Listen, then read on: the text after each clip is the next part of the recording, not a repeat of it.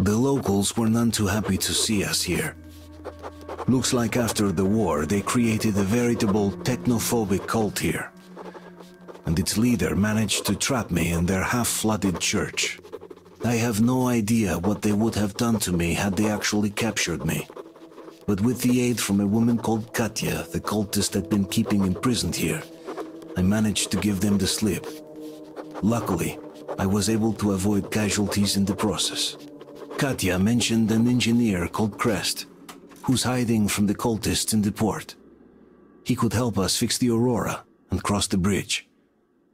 Now seems to be a good time to pay him a visit.